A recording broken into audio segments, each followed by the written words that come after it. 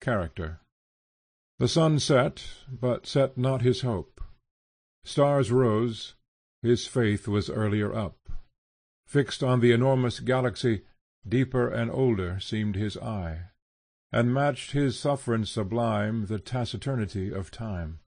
He spoke, and words more soft than rain brought the age of gold again. His action won such reverence sweet as hid all measure of the feat. Work of his hand he nor commends nor grieves, pleads for itself the fact, as unrepenting nature leaves her every act.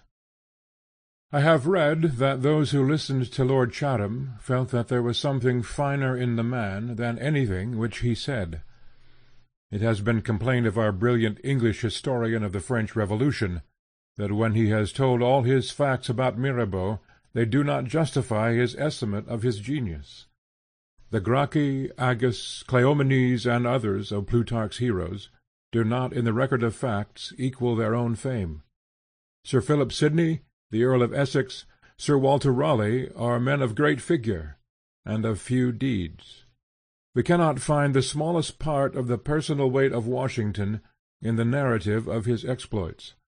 The authority of the name of Schiller is too great for his books.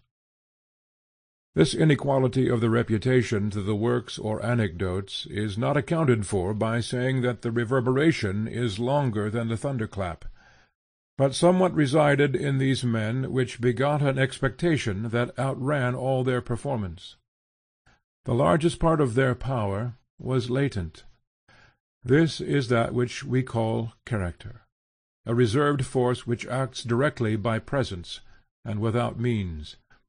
It is conceived of as a certain undemonstrable force, a familiar or genius, by whose impulses the man is guided, but whose counsels he cannot impart, which is company for him, so that such men are often solitary, or if they chance to be social, do not need society, but can entertain themselves very well alone.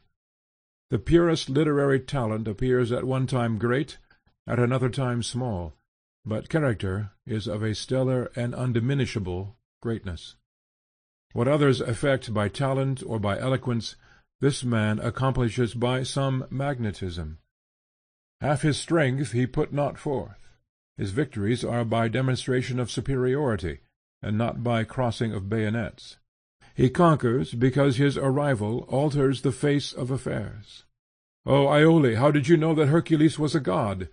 "Because," answered Iole, "I was content the moment my eyes fell on him. When I beheld Theseus, I desired that I might see him offer battle, or at least guide his horses in the chariot race. But Hercules did not wait for a contest. He conquered whether he stood, or walked, or sat, or whatever thing he did."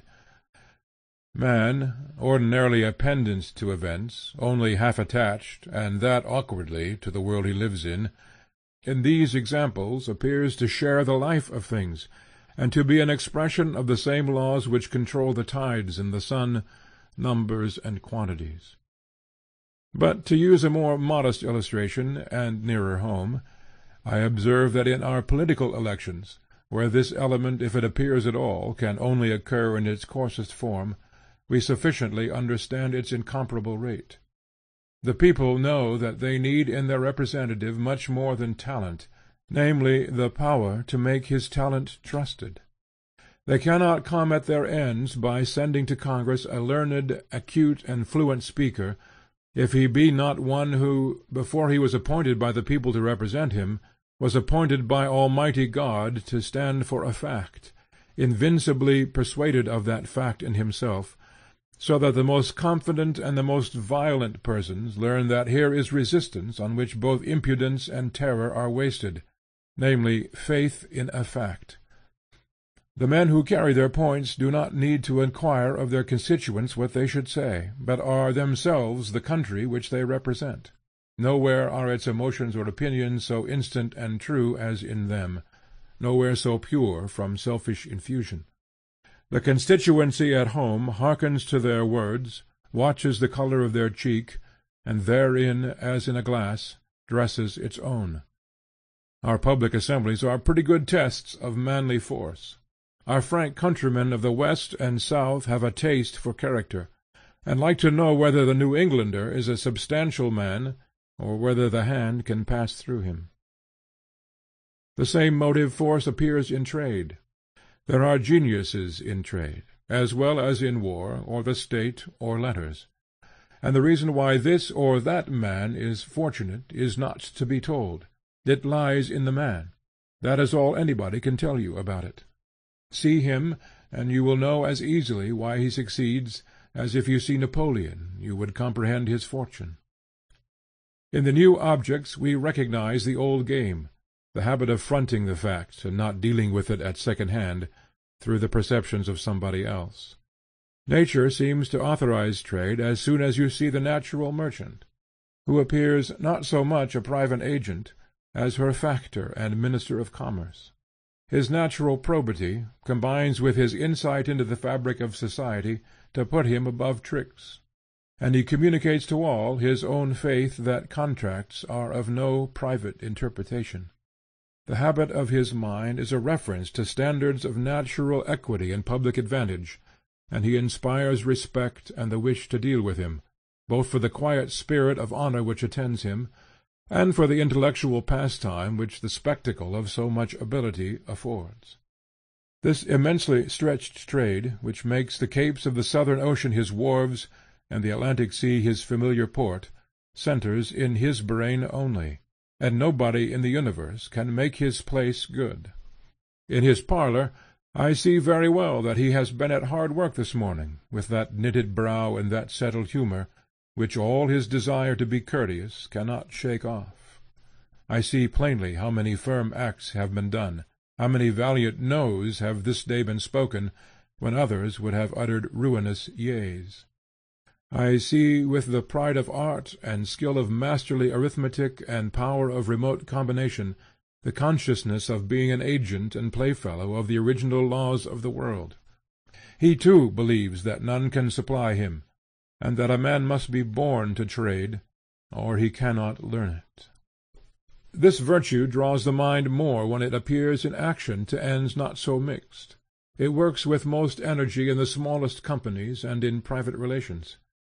In all cases it is an extraordinary and incomputable agent. The excess of physical strength is paralyzed by it.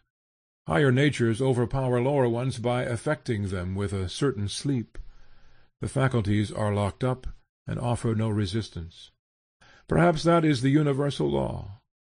When the high cannot bring up the low to itself, it benumbs it, as man charms down the resistance of the lower animals. Men exert on each other a similar occult power. How often has the influence of a true master realized all the tales of magic! A river of command seemed to run down from his eyes into all those who beheld him, a torrent of strong, sad light, like an Ohio or Danube, which pervaded them with his thoughts and colored all events with the hue of his mind. What means did you employ? Was the question asked of the wife of Concini in regard to her treatment of Mary of Medici, and the answer was, only that influence which every strong mind has over a weak one. Cannot Caesar in irons shuffle off the irons and transfer them to the person of Hippo or Thraso the turnkey? Is an iron handcuff so immutable a bond? Suppose a slaver on the coast of Guinea should take on board a gang of negroes which should contain persons of the stamp of Toussaint Louverture, or let us fancy under those swarthy masks he has a gang of Washingtons in chains. When they arrive at Cuba, will the relative order of the ship's company be the same? Is there nothing but rope and iron? Is there no love, no reverence? Is there never a glimpse of right in a poor slave captain's mind? And cannot these be supposed available to break or elude, or in any manner overmatch the tension of an inch or two of iron ring?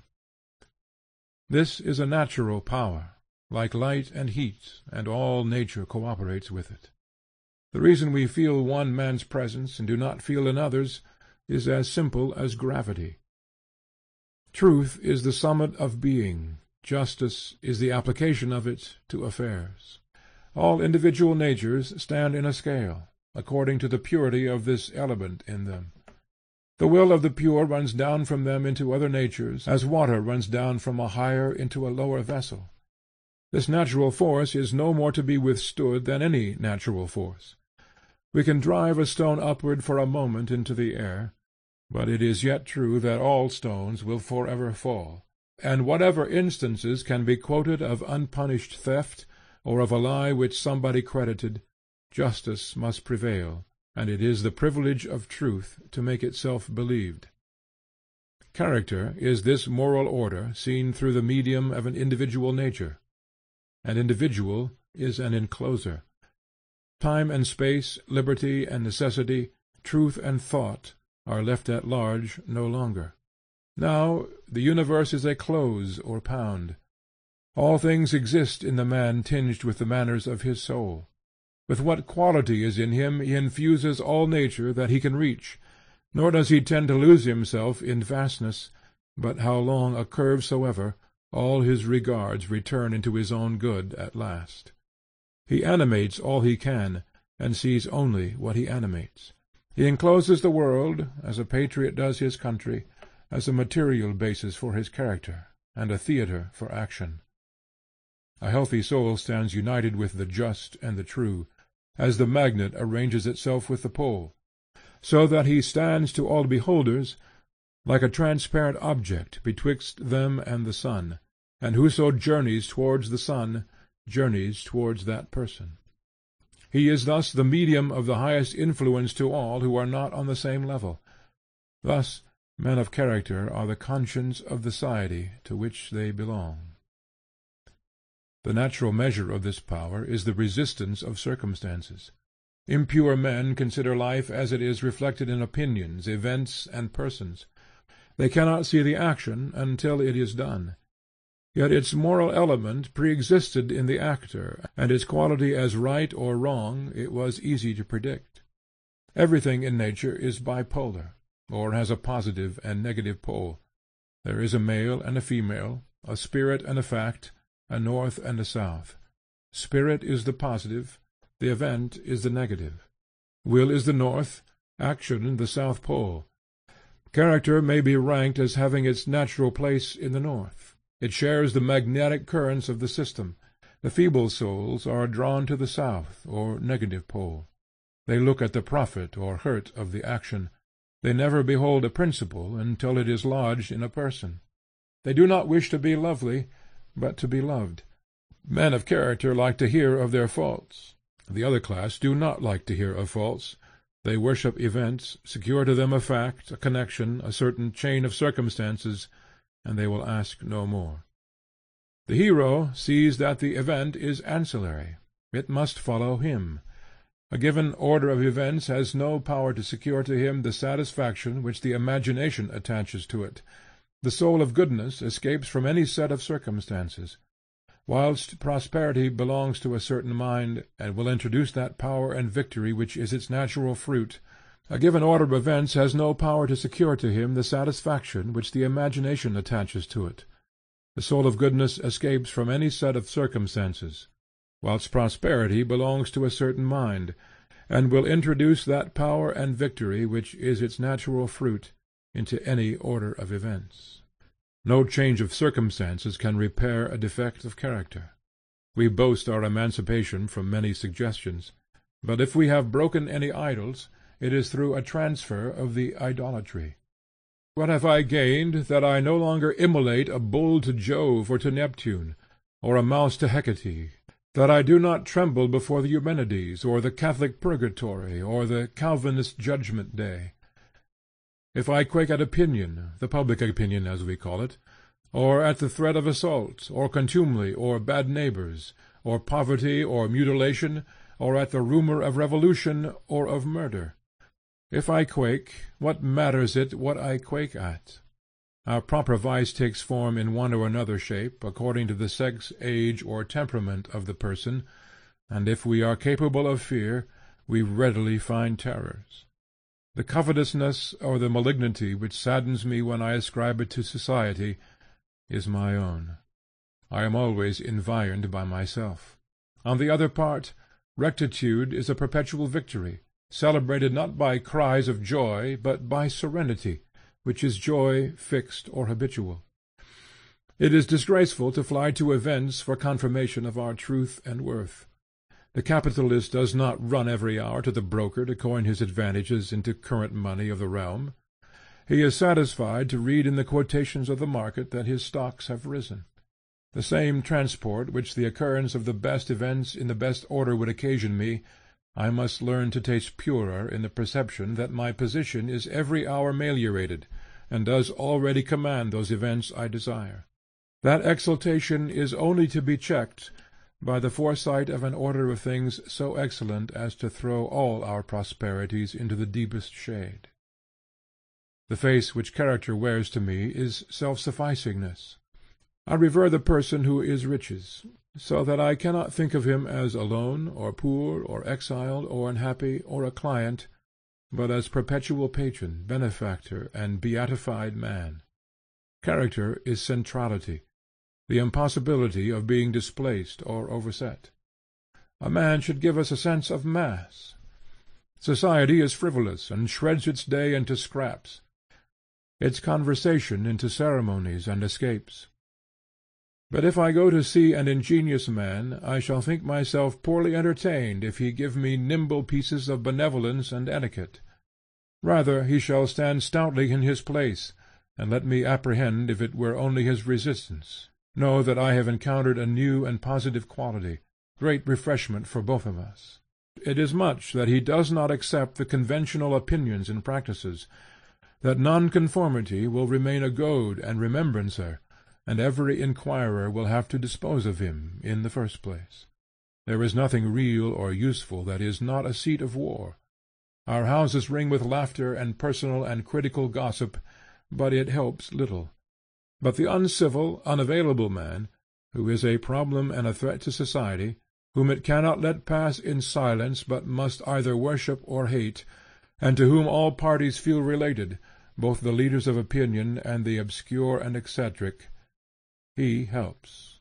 He puts America and Europe in the wrong, and destroys the skepticism which says, man is a doll, let us eat and drink, 'tis the best we can do, by illuminating the untried and unknown.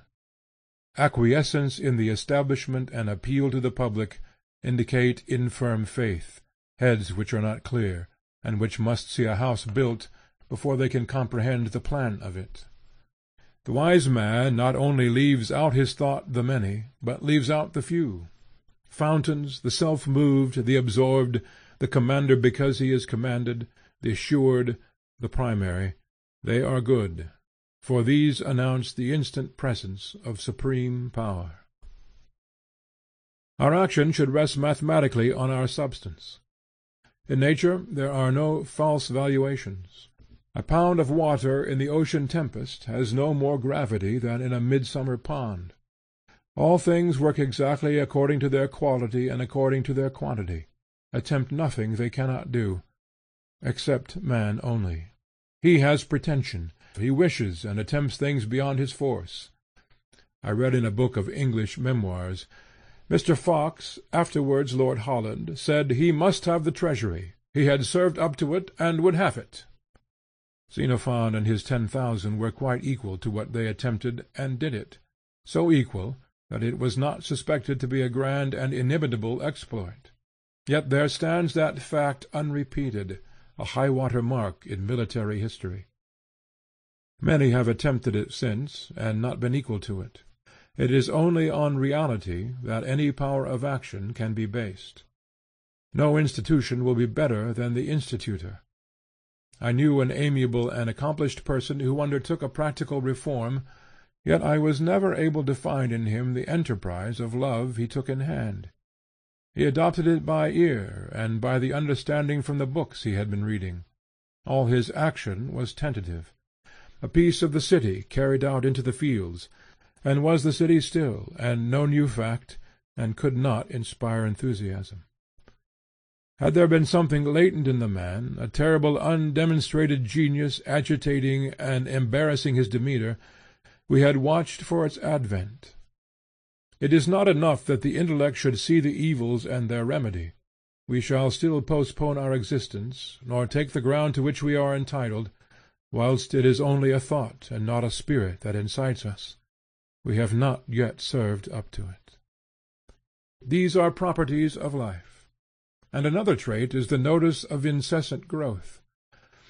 Men should be intelligent and earnest. They must also make us feel that they have a controlling, happy future opening before them, whose early twilights already kindle in the passing hour. The hero is misconceived and misreported. He cannot therefore wait to unravel any man's blunders.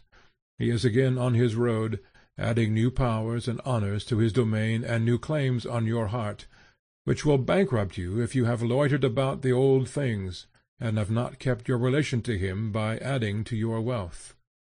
New actions are the only apologies and explanations of old ones, which the noble can bear to offer or to receive. If your friend has displeased you, you shall not sit down to consider it, for he has already lost all memory of the passage, and has doubled his power to serve you, and ere you can rise up again, will burden you with blessings. We have no pleasure in thinking of a benevolence that is only measured by its works. Love is inexhaustible, and if its estate is wasted, its granary emptied, still cheers and enriches, and the man, though he sleep, seems to purify the air and his house, to adorn the landscape and strengthen the laws. People always recognize the difference. We know who is benevolent by quite other means than the amount of subscription to soup societies. It is only low merits that can be enumerated. Fear when your friends say to you what you have done well, and say it through. But when they stand with uncertain timid looks of respect and half dislike, and must suspend their judgment for years to come, you may begin to hope. Therefore it was droll in the good Riemer, who has written memoirs of Goethe, to make out a list of his donations and good deeds, as so many $100 given to Stilling, to Hegel, to Tischbein, a lucrative place found for Professor Voss, a post under the Grand Duke of Herder, a pension for Meyer, 2 professors recommended to foreign universities, etc., etc. The longest list of specifications of benefit would look very short. A man is a poor creature if he is to be measured so, for all these of course are exceptions, and the rule and the hodiernal life of a good man is benefaction. The true charity of Goethe is to be inferred from the account he gave Dr. Eckermann of the way in which he had spent his fortune. Each bon mot of mine has cost a purse of gold. 500,000 of my own money, the fortune I inherited, my salary, and the large income derived from my writings for 50 years back, have been expected to instruct me in what I now know. I have besides seen, etc., etc. I own it is poor chat and gossip to go to enumerate traits of this simple and rapid power, and we are painting the lightning with charcoal. But in these long nights and vacations I like to console myself so. Nothing but itself can copy it. A word warm from the heart enriches me. I surrender at discretion.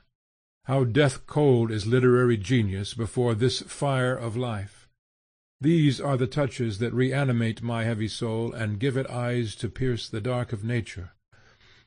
I find, where I thought myself poorer, there was I most rich. Thence comes a new intellectual exaltation, to be again rebuked by some new exhibition of character. Strange alternation of attraction and repulsion. Character repudiates intellect, yet excites it, and character passes into thought, is published so, and then is ashamed before new flashes of moral worth. Character is nature in its highest form. It is of no use to ape it or to contend with it. Somewhat is possible of resistance, and of persistence, and of creation to this power, which will foil all emulation. This masterpiece is best where no hands but nature's have been laid on it. Care is taken that the greatly destined shall slip into life in the shade, with no thousand-eyed Athens to watch and blazon every new thought, every blushing emotion of young genius.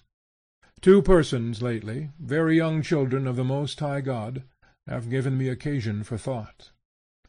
When I explored the source of their sanctity and charm for the imagination, It seemed as if each answered, "From my nonconformity. I never listened to your people's law, or what they call their gospel, and wasted my time. I was content with the simple rural poverty of my own. Hence this sweetness.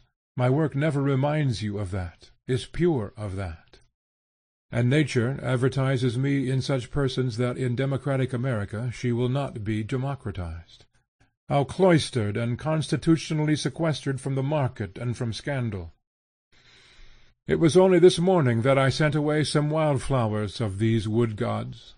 They are a relief from literature, these fresh draughts from the sources of thought and sentiment, as we read, in an age of polish and criticism, the first lines of written prose and verse of a nation. How captivating is their devotion to their favorite books, whether Aeschylus, Dante, Shakespeare, or Scott, as feeling that they have a stake in that book. Who touches that, touches them, and especially the total solitude of the critic, the Patmos of thought from which he writes, in unconsciousness of any eyes that shall ever read this writing. Could they dream on still as angels, and not wake to comparisons and to be flattered? Yet some natures are too good to be spoiled by praise, and whatever the vein of thought reaches down into the profound, there is no danger from vanity. Solemn friends may warn them of the danger of their heads being turned by the flourish of trumpets, but they can afford to smile. I remember the indignation of an eloquent Methodist at the kind admonitions of a doctor of divinity. "My friend, a man can neither be praised nor insulted." But forgive the counsels. They are very natural. I remember the thought which occurred to me when some ingenious and spiritual foreigners came to America was, "Have you been victimized in being brought hither? Or, prior to that, answer me this, are you victimizable?" As I have said, Nature keeps these sovereignties in her own hands, and however pertly our sermons and disciplines can divide some share of credit, and teach that the laws fashion the citizen, she goes her own gait, and puts the wisest in the wrong. She makes very light of gospels and prophets, as one who has a great many more to produce, and no excess of time to spare on any one.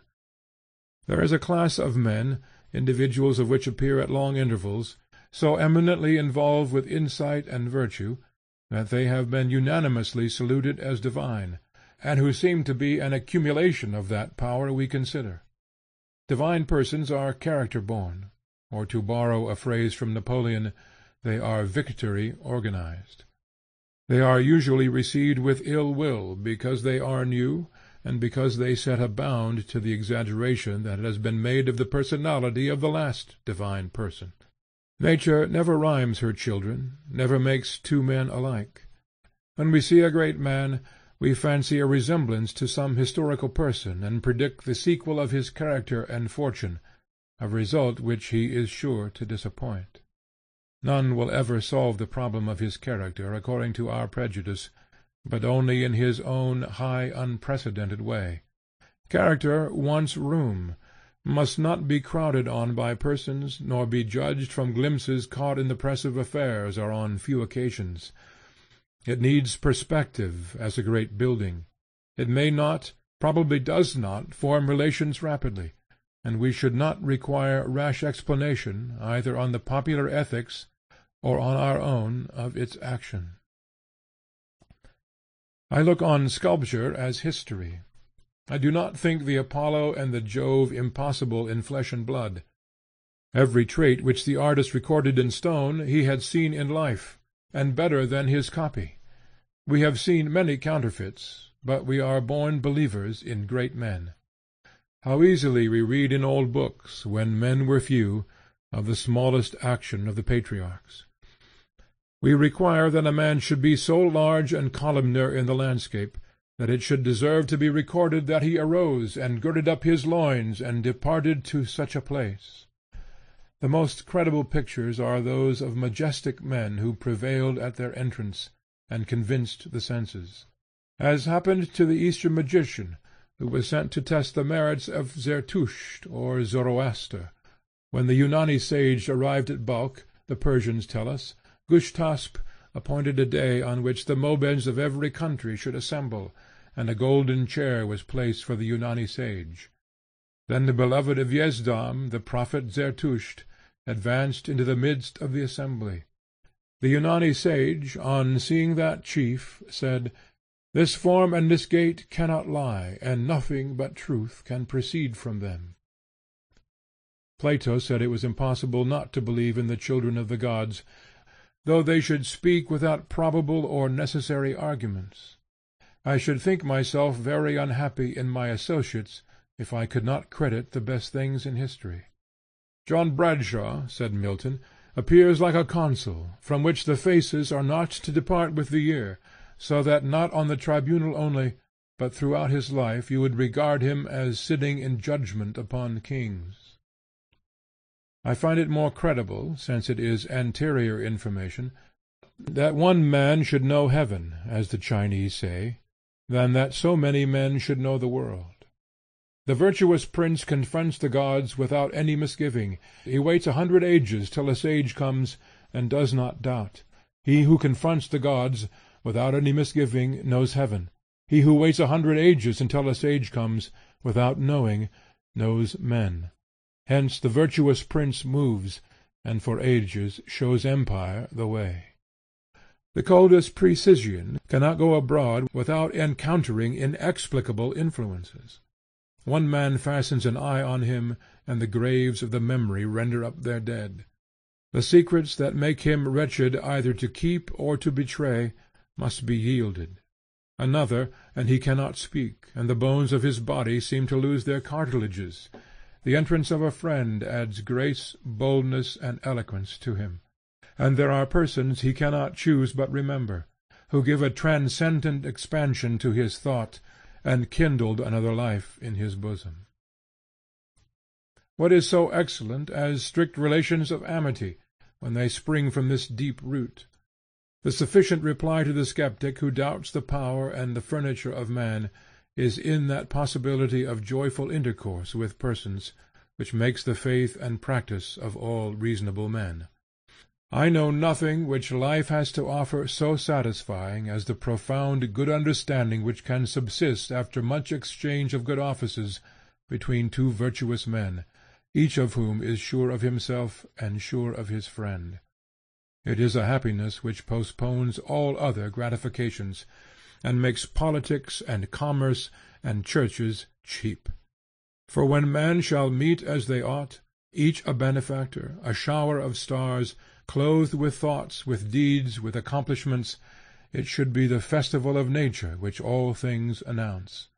Of such friendship, love in the sexes is the first symbol, as all other things are symbols of love. Those relations to the best men, which at one time we reckoned the romances of youth, become in the progress of the character the most solid enjoyment. If it were possible to live in right relations with men, if we could abstain from asking anything of them, from asking their praise or help or pity, and content us with compelling them through the virtue of the eldest laws, could we not deal with a few persons, with one person, after the unwritten statutes, and make an experiment of their efficacy? Could we not pay our friend the compliment of truth, of silence, of forbearing? Need we be so eager to seek him? If we are related, we shall meet. It was a tradition of the ancient world that no metamorphosis could hide a god from a god, and there is a Greek verse which runs, "The gods are to each other not unknown." Friends also follow the laws of divine necessity. They gravitate to each other, and cannot otherwise. When each the other shall avoid, shall each by each be most enjoyed. Their relation is not made, but allowed. The gods must seat themselves without seneschal in our Olympus, and as they can install themselves by seniority divine. Society is spoiled if pains are taken, if the associates are brought a mile to meet. And if it be not society, it is a mischievous, low, degrading jangle, though made up of the best. All the greatness of each is kept back, and every foible in painful activity, as if the Olympians should meet to exchange snuff-boxes. Life goes headlong. We chase some flying scheme, or we are haunted by some fear or command behind us. But if suddenly we encounter a friend, we pause. Our heat and hurry look foolish enough. Now pause, now possession is required, and the power to swell the moment from the resources of the heart. The moment is all, in all noble relations. A divine person is the prophecy of the mind. A friend is the hope of the heart. Our beatitude waits for the fulfilment of these two in one. The ages are opening this moral force. All force is the shadow or symbol of that. Poetry is joyful and strong as it draws its inspiration thence. Men write their names on the world as they are filled with this. History has been mean. Our nations have been mobs. We have never seen a man. The divine form we do not yet know, but only the dream and prophecy of such. We do not know the majestic manners which belong to him, which appease and exalt the beholder.